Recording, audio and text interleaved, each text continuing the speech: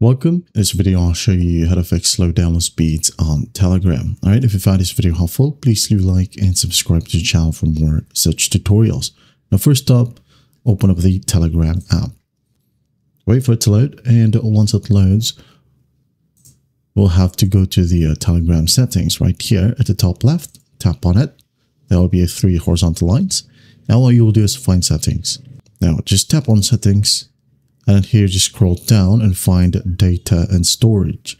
Tap on it, and then here tap on storage usage. Okay, tap on it, and then once done, tap on clear cache. Clear cache once more, and once done, go back. Go ahead and go to data usage and reset your statistics. Okay, once done, go back, and here under automatic media downloads, the reason why your download speeds might be slow because you're using mobile data. Okay, you could also try downloading when your Wi-Fi is available only. Okay, say for example, enable one connected to Wi-Fi. I'm gonna tap on it, and then make sure that the data usage is set to high. Okay, make sure that everything is set to high right here, including mobile data usage right here. Set it to high. Go back. And if you use roaming, you can go ahead and do the same set of steps, okay? And once that's done, you should be good to go. Now, if that still won't work, go ahead and close the app. Close everything right here. Go ahead and find your Play Store or App Store.